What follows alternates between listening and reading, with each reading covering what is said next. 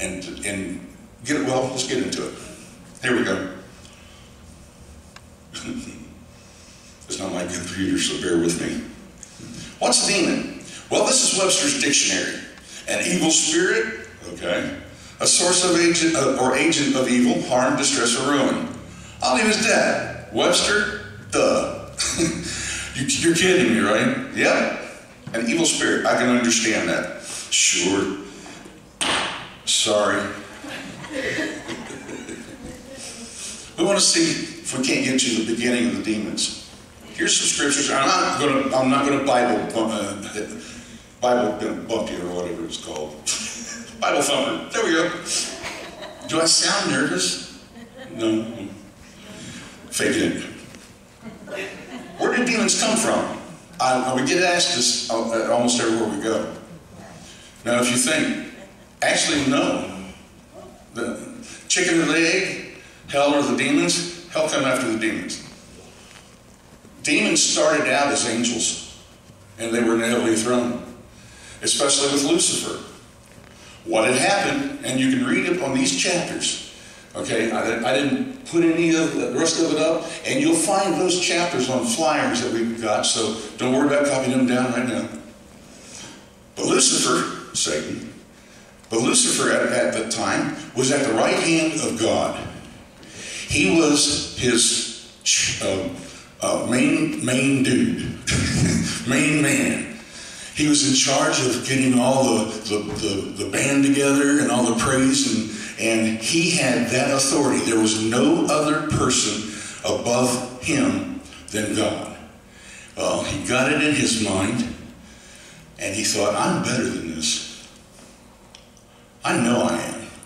You hear him talking to a couple of his pals. He's better than this. Sure he is. I know he is. He went up against God.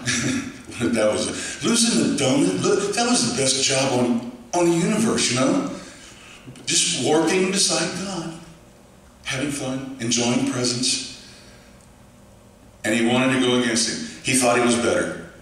While he did that, he had talked a third of the angels into doing it with him, going against God, and started battling God. We are better than you. And then a major battle took place. And the demons, obviously, the evil angels, lost out.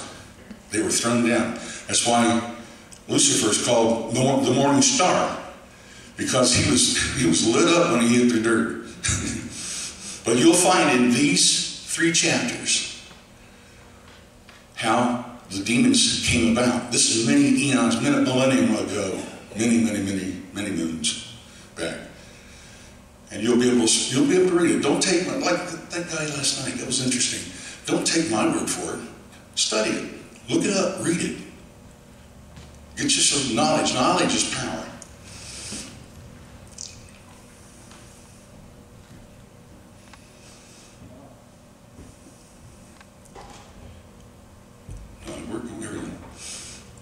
This is another question a lot of folks pose was, am I possessed?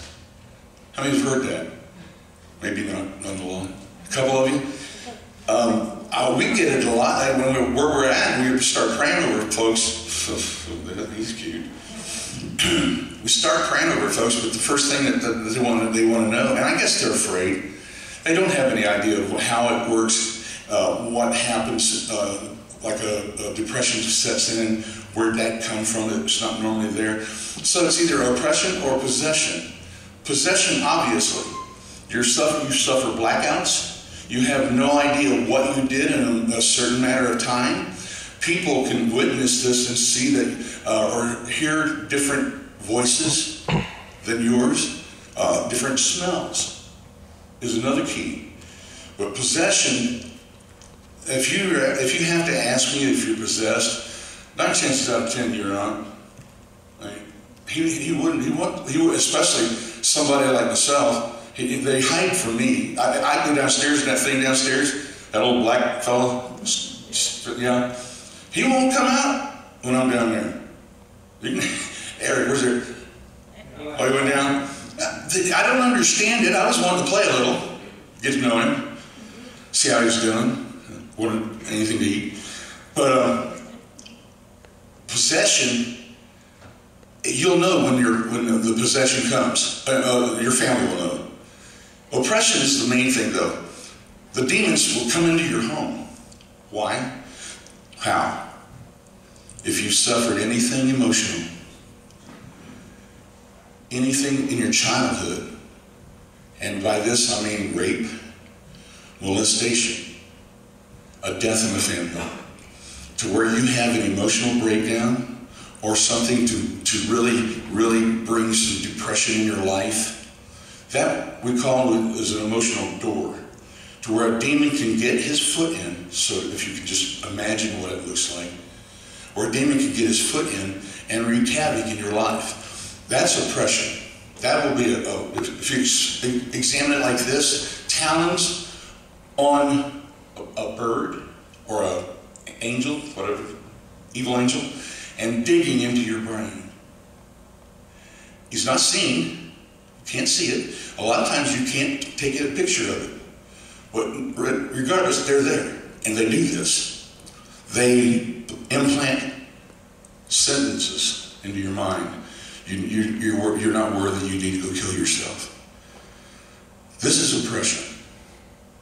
Because he can't take over your body, he just wants you to do things. Definitely oppression from demons. Their characteristics. Isn't that guy, oh, he's pretty, isn't he? He's a darling. Well, obviously, the first one you would think is that they're definitely evil. That's love to be said. They're arrogant, very. They're egotistical. This sounds like some of the guys I know. They have a sulfuric smell. Have you ever lit a match and in the middle of it striking and starting to burn, blow it out and smell it? That's sulfur smell. Or if you have a water. But this sulfur smell, if there's a demon present, you're going to smell that. If there's a demon present, you're going to smell that. And then we go into the braggarts. Again, where's Eric? I'm sorry, I shouldn't be going. Overly confident. Again. Liars, he's not a liar. But they will lie to you. They are the kings of lies, with Lucifer being the ultimate king of lies. And they rank like our military does. I'm a veteran back in the Vietnam era. And we went by ranks. I ended up with being a sergeant when I got out. Well, if you figured this, the top of our ranking was the President of the United States. And so the top of their ranking was Lucifer. The top dog of, hi Eric. They've been talking about you.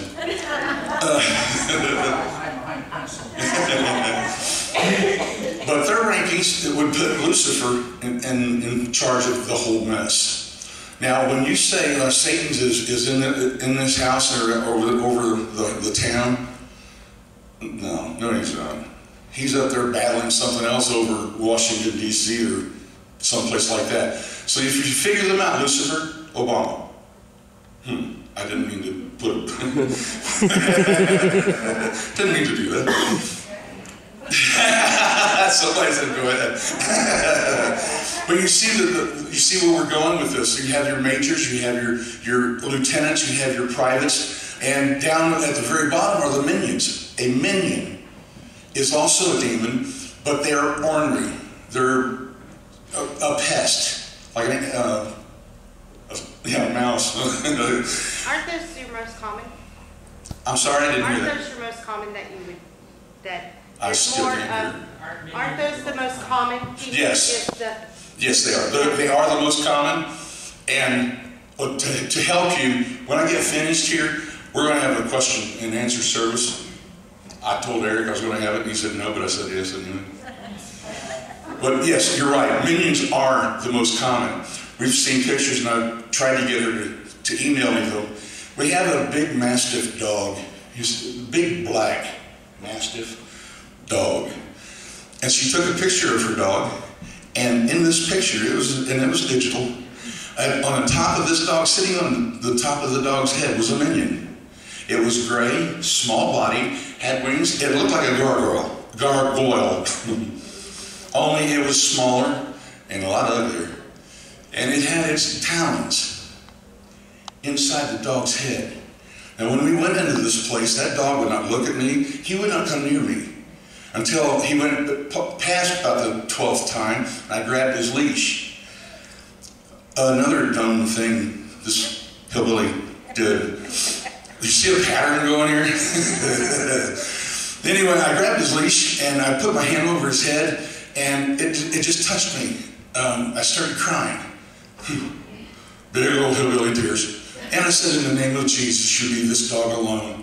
The dog, when it released, the dog hit me in the face. Full force in the face. My wife said that I should have been knocked out. All I felt and realized that there was a little bit of slobber from the dog's mouth on my glasses. So I was thankful of that. But after that happened, even the animals, that mastiff was all over him, licking, playing. He wanted to have some fun now. And that power is available. It does fight these ugly looking things. Now, granted, Lucifer doesn't look like that. Hollywood would make you think that he's all red, got a tail, he's got horns sticking out. He's the most handsomest of them all.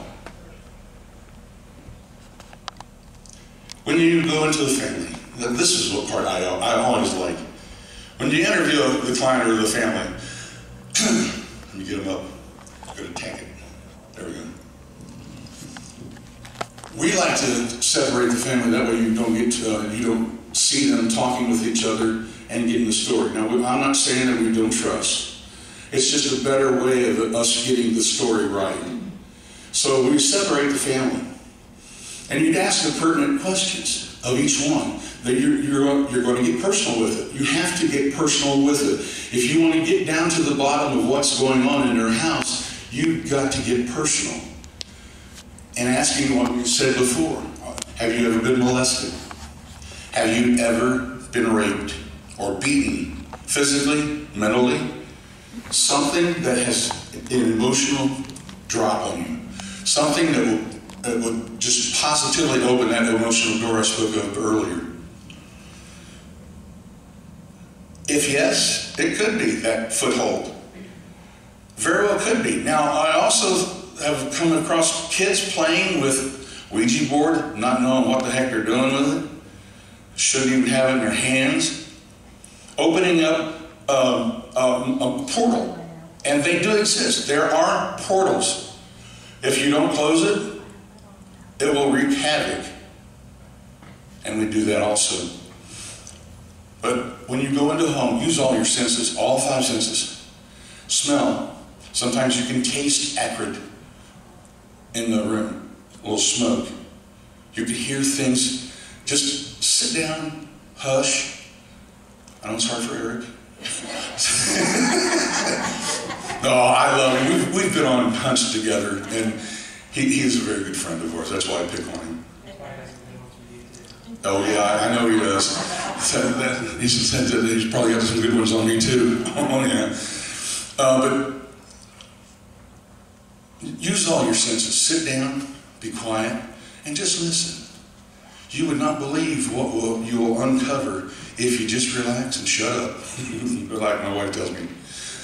Relax and keep quiet. You'll find some things. Take notes of it. Okay. Now on some of the... Can you dim this? Is it possible? I broke his flashlight. It doesn't work now. Okay. That's all right. The cases you're going to... Oh, you see it real good here. The cases that we've come across. Now, this young lady was... they were just sitting around watching TV. All of a sudden, she felt like choking in her throat. And nobody was doing it. After about